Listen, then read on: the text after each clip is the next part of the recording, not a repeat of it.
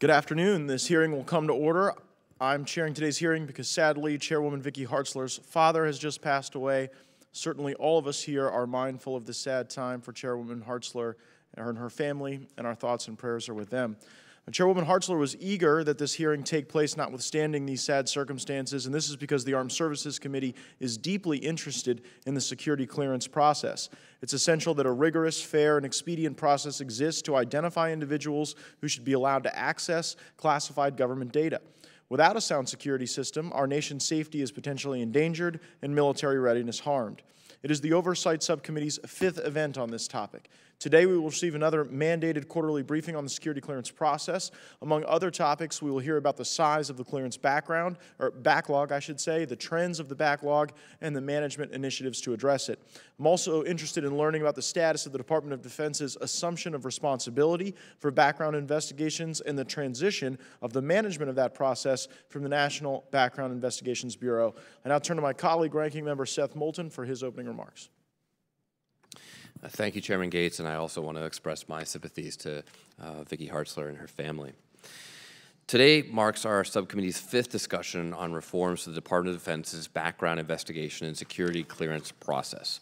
Over the last 6 months, the National Background Investigations Bureau has made some notable improvements by significantly lowering the investigation backlog. However, every day the backlog exists, we are delaying the hiring of qualified national security personnel, which threatens to disrupt U.S. economic growth and military readiness. In June, the administration formally announced its plan to transfer responsibility of background investigations for all federal agencies to the Department of Defense. Today, I am looking forward to hearing an update from our witnesses on the personnel conversion process for OPM employees and any additional costs incurred or authorities required to keep this transition on track. While I agree that we need to streamline the background investigation process, I am skeptical of DoD's current ability to absorb such a cumbersome task. Furthermore, I remain concerned about the current strategy, as we must ensure that we are not expediting the investigation portion of the security clearance process while unintentionally backlogging the adjudication portion of the process. I look forward to hearing what efforts the department is undertaking to ensure clearances won't be delayed in another part of an already laborious system. We must also be careful not to sacrifice thoroughness and accuracy for the sole purpose of achieving efficiency. I'm aware that DoD is using continuous evaluation and automated processes to reduce the investigative timeline for periodic reinvestigations, and it appears to be having a positive effect. While there are benefits to using technology to expedite the review of security clearance investigations, there are limits to the role that technology can play. Portions of the investigative process, such as reference interviews, cannot be replaced. While some progress has been made, I am eager to hear more today about further steps the department has taken towards resolving these issues. Thank you, and I look forward to your testimony, and with that, I yield back. Thank you, Ranking Member Moulton. Our briefers today are Mr. Garry Reid, Director of Defense Intelligence in the Office of the Undersecretary of Defense for Intelligence, Mr. Dan Payne, Director of the Defense Security Service, and Mr. Charles Phalen, the Director of the National Background Investigations Bureau. Thank you all for being here. Mr. Reid, will you please begin? Thank you, Congressman Gates and Ranking Member Moulton, other members here today, and staff. Thank you for having us over today to update you on where we are with our ongoing work to reform the federal vetting enterprise. And we'll talk about everything you just mentioned in terms of security clearance processing, changes in the system, and progress made to date. Since we were here last, we have continued to collaborate closely from within DoD, the Defense Security Service, and the National Background Investigations Bureau on the planning to prepare for what you just mentioned, Ranking Member Moulton, this upcoming transfer. I'd like to hit on a few key points that have occurred since we were here last. As already mentioned, in June, the administration announced that the investigative activities currently performed by NBIB would be consolidated with similar activities mandated to the Department of Defense. This was in light of the previous year's National Defense Authorization Act, which directed us to transfer the DoD portion of that mission to the department. Subsequent to that, within the executive branch, there was a review and analysis of government efficiencies more broadly, and it was assessed that to maintain the greatest degree of efficiency, the full mission would be transferred to DoD. We were very supportive of this decision. Frankly, we were working through the process of splitting out of an enterprise, and there was risk associated with that, and this is actually much more streamlined for us from an efficiency standpoint, and it has served to increase our collaboration across the board. We continue to do that planning. We are not executing that just yet, but we soon will be once the final guidance is promulgated and issued by the President. So we're continuing to plan for that.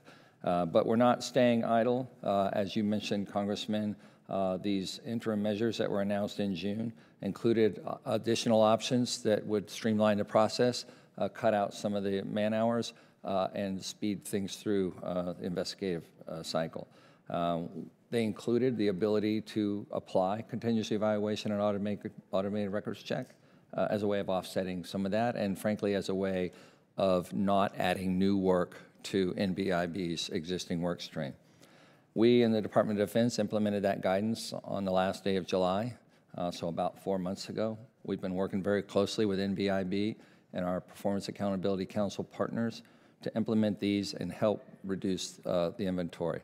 We're pleased to say that over that period of time, we're near a 20% reduction in the overall for the DoD side of the inventory.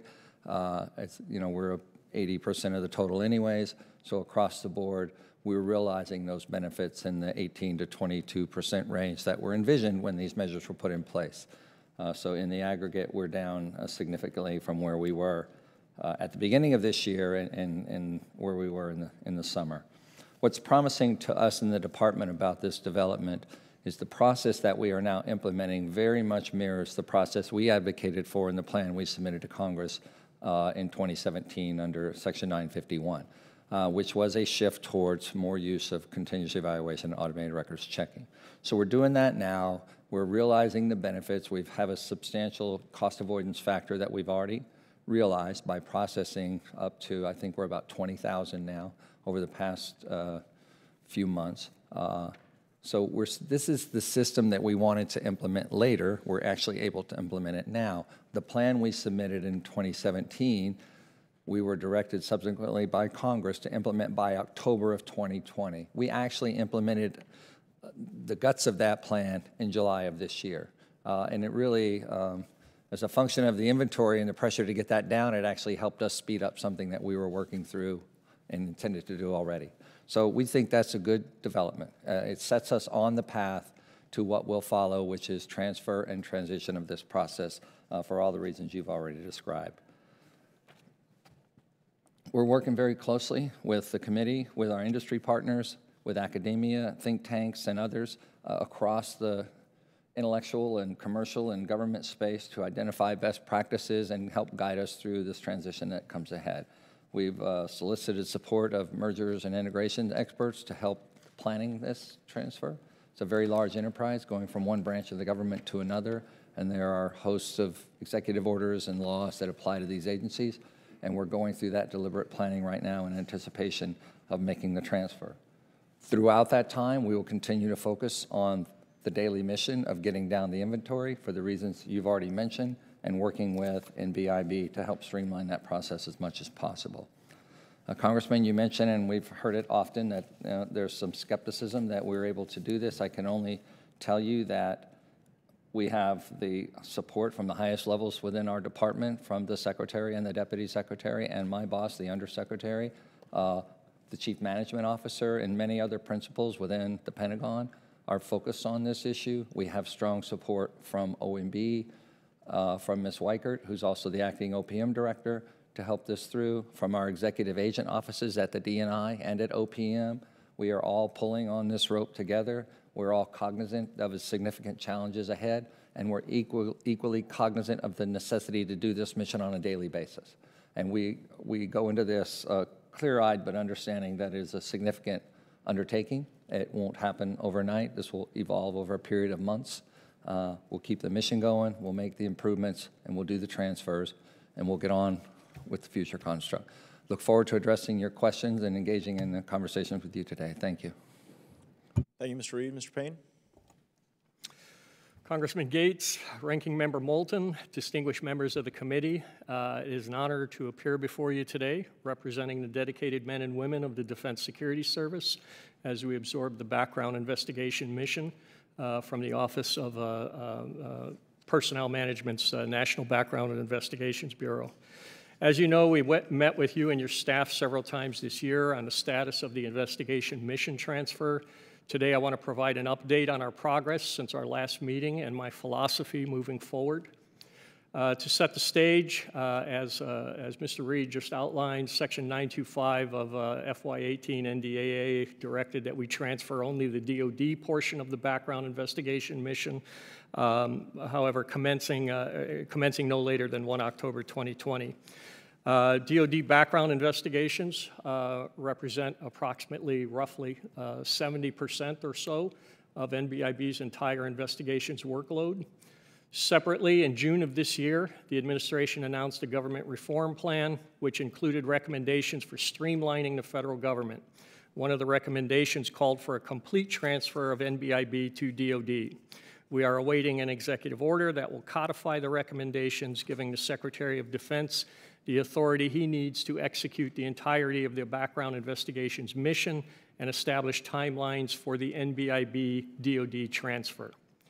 How we conduct the transfer will be critically important. We are expecting that the executive order will allow us to integrate the NBIB structure into DSS in a way that will not reverse or impact the great progress that NBIB has made in drawing down their investigative inventory, while allowing DSS to continue the progress we have made in innovation and transforming the vetting process.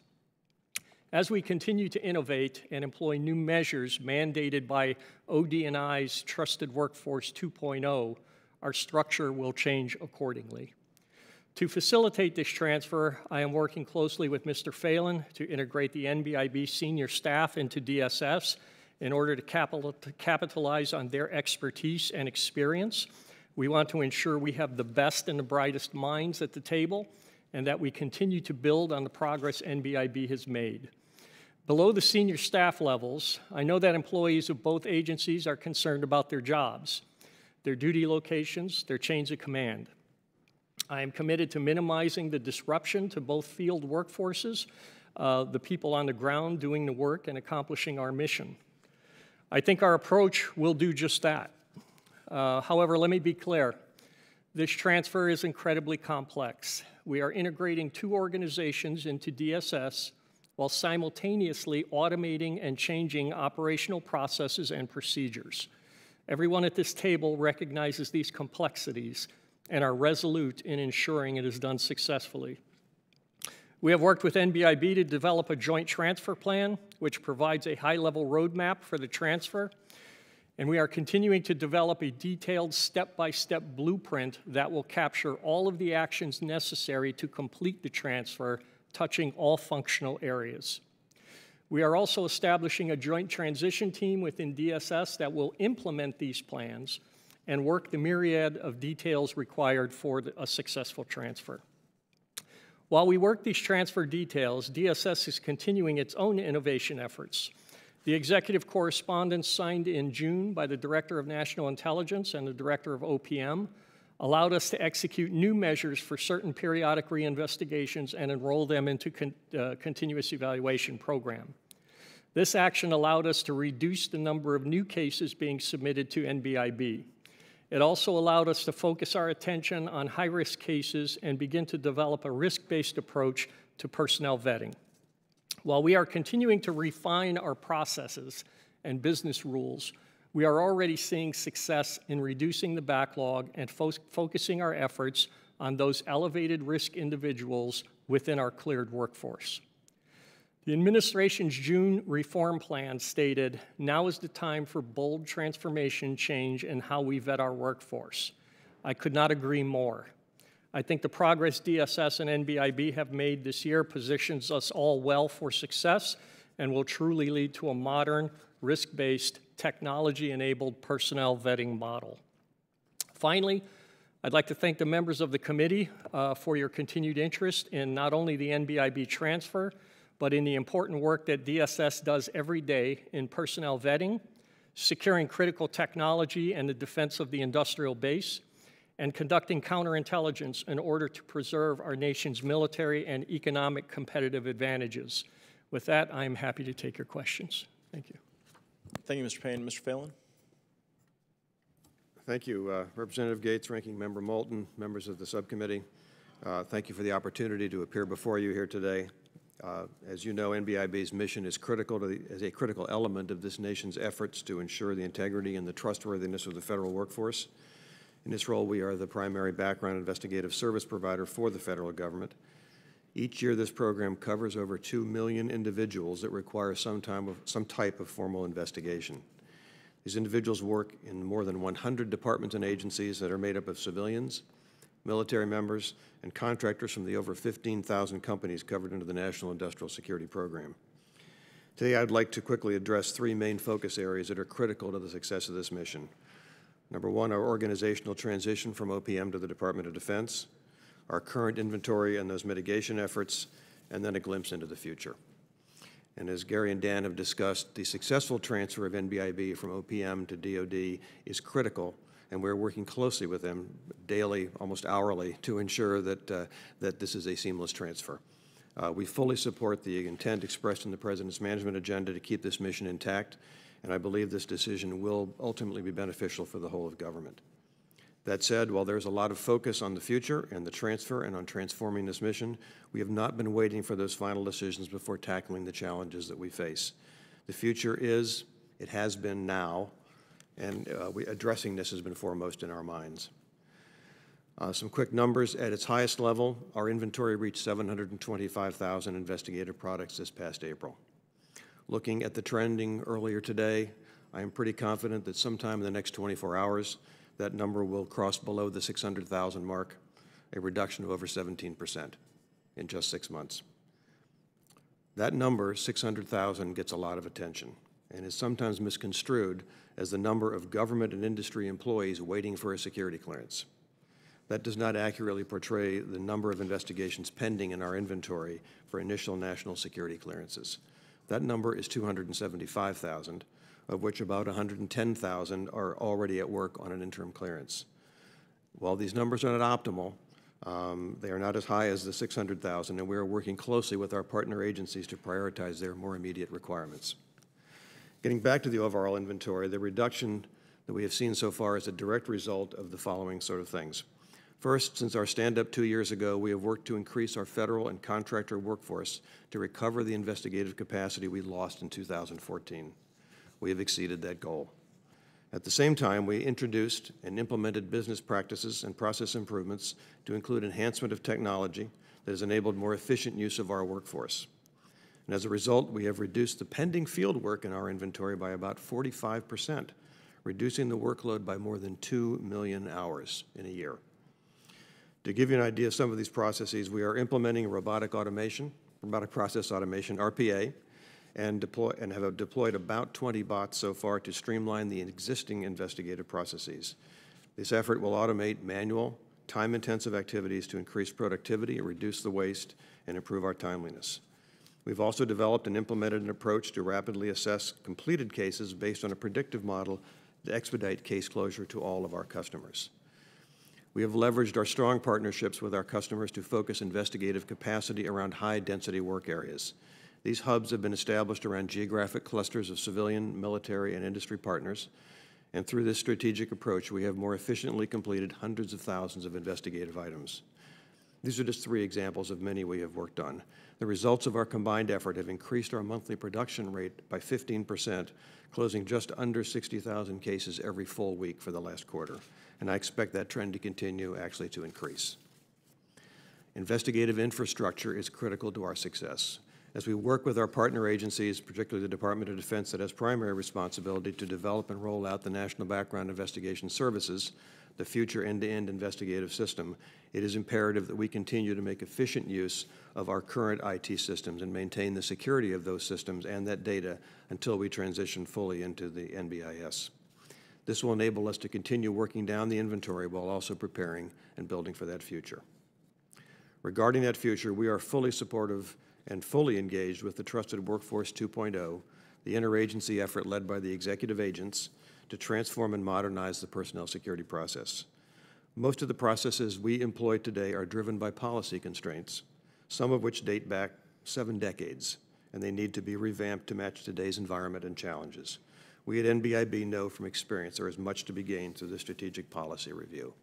And in closing, while there is great focus on transferring and transforming this mission, there are over 10,000 people in the NBIB workforce, both federal and contract support, who are focused every day on executing this mission.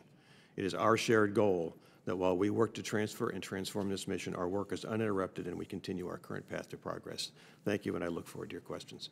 Thank you, Mr. Phalen. I see Mr. Gallego has joined us and seek unanimous consent for him to participate as a full member of the subcommittee.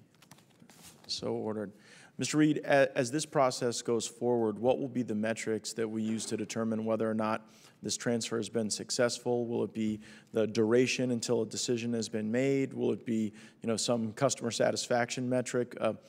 In my district, this is a major issue because we've got a number of people who leave military service having very high clearances, and then they seek to go into the private sector, and even if they have a short lapse in that time period, it becomes as if they are a person who is tabula rasa to the intelligence community. And so if you could speak to that briefly. So I'll offer you a two-part answer. And within the government, in terms of efficiency, the transfer of functions, resources, personnel, infrastructure that will currently reside within the Office of Personnel Management and transferring those to the Department of Defense. We have developed a transfer timeline. The intent of this is to go from the first of the year, from January, and complete those transfers by the beginning of FY20, through 30 September next year. So we have a 9-month window to complete those transfers, and we are working to find details of the incremental transfers of those things. And we have a series of plans to go through, such as a human capital, right? You have over 2,000 federal employees transferring from one agency to another. So as we work through those details, we'll establish a series of gates for deliberate transfers of functions and resources. Now, that's really inside the government. Your question, however, was more about the external facing. What do people see, and what's the difference to the customer, right? So that goes to two parts. One is the continued progress that we will make working with the same people that are doing it now, but now transferred under a DoD framework, to work down the inventory. As the inventory works down, you have more resources to apply to existing cases, so you speed up your timeliness. Our immediate goal right now is to get into federally mandated timeliness standards, which are 40 days at the secret level, 80 days at the top secret level. We're operating way beyond that right now. But we see no reason why, through normal process, as we get that inventory down and we have these assets working on it, we can inch those numbers back down. But keep in mind, the third part of the answer is what both my colleagues referred to as that the executive agents are in the middle of a process now to re-examine the entire system. And this is this trusted workforce system. Some of those will be implemented concurrent with everything I just said, and that will establish new efficiencies and new timelines that we have yet to map out. But the good news is, for those awaiting a clearance, it will be a faster process. It's already proving to be a faster process. We're very confident we can get down into those guidelines, and we can probably go even further. As we talked about this issue of reinvestigations and using automated records check and continuous evaluation, currently it's it's upwards of 100 days to longer to get a reinvestigation done. As Mr. Phalen said, nobody's put out of work while that's happening, but nobody likes to be in limbo, right? As we implement the new process, you won't be waiting on a reinvestigation. That will be a continuous process. So that time component goes away completely. It also allows us to focus on the front end, where we do our initial, into the government, our initial checks, right? The fact that we have this continuous evaluation, continuous vetting framework that's now maturing as we go will make us more able to bring folks through the front-end investigative process knowing we're going to enroll them in a CE program, right? So those will all go down. Thank you. I can submit the remainder of the majority's questions in writing for response.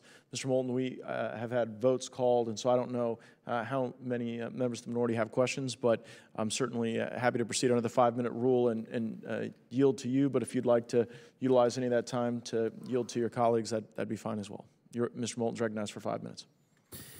Gentlemen, I'll just ask one question. We'll start with Mr. Reid. Fundamentally, I want to understand, what is the audit process for this? We've learned a lot about continuous evaluations. We've learned about automation. I think a lot of these innovations make sense and ultimately should improve the process while also making it more efficient. But we're not talking about, automating a grocery store inventory here, where if a few tomatoes fall through the cracks, you just have some lost tomatoes. We can't let one single mole fall through the cracks here. So how are we protecting that? How are we ensuring that we have some manual cover or backup for the automated processes as we're implementing them for the first time?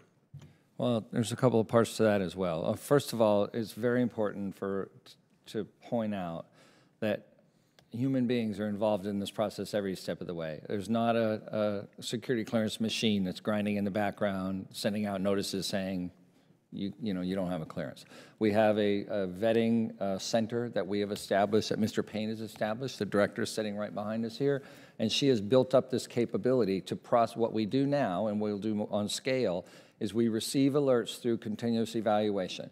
We go through a process to validate those alerts, right? Is this a valid alert? Is this the right person? Are we associating this alert with this person? Is that correct? Is the identity matching? Is the information credible? Then we go through a process to assess the significance of those alerts and apply them to a framework to make a decision, should this be a change in their status. That's all monitored and regulated by people. It brings together the adjudicative functions with investigative functions in a new sort of dynamic fashion. That is the way we will evolve in the future. So you will always have trained adjudicators and trained information specialists working together to validate and verify and validate the system that it's working properly and that action is being taken. I think to your point on the audit side, what are you doing about this? And are you doing the right thing based on the right information? So we've built that now. The challenge is to scale up for the full department. We're in the early months of that, but there's nothing keeping us from extending beyond that. This will be as we transfer workforce, right? People that are doing things a certain way, as we adopt new processes, then they adopt and they get trained into those methods as well. This will be a question that I think will continue to come up, as we want to make sure that we understand that not only is the process getting more efficient and the backlog is going down, but it's just as secure or more secure than it's been in the past. My colleagues are going to submit their questions for the record. I just have one more question for Mr. Payne very quickly. You mentioned, Mr. Payne, that you're moving to a risk-based approach to personnel vetting. Mm-hmm. So does that mean we have not had a risk-based approach up until this point? Well, I would say that we've covered the board on risk. We've done everybody at the same periodic point of reinvestigation, 5 years. So everybody's been the same. Yeah, everybody's so we've never been the same. We have not been assessing people based on their risk to the enterprise. There's been movements where we have elevated people, like, for example, those who have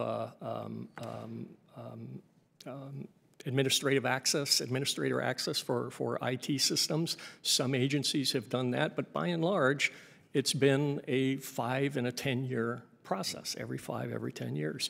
This gives us the opportunity actually to really focus our investigative resources on the areas where we need to focus them. So if we're getting hits from a continuous evaluation standpoint on a particular individual, well, maybe that's the individual we want to focus on for a deeper reinvestigation, as opposed to someone who we're not coming up with anything. They seem to be leading a pretty clean life. Let's put the resources on those individuals that are the riskiest. Thank you. Mm-hmm. Gentlemen, thank you. And Mr. Chairman, I yield back. Gentleman yields back.